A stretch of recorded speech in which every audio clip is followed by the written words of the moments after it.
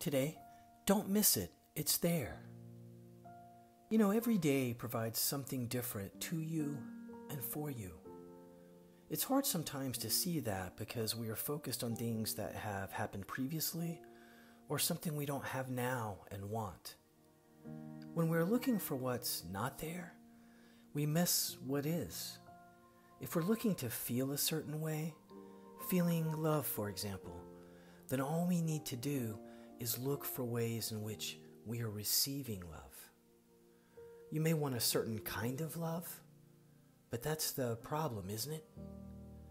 We don't need to look for a specific way or manner in which love arrives, because that adds to your pain body when it's not there, and thus generates the opposite of what you want to feel.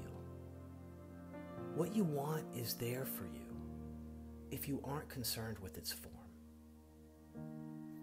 Go ahead and set your intentions now. Much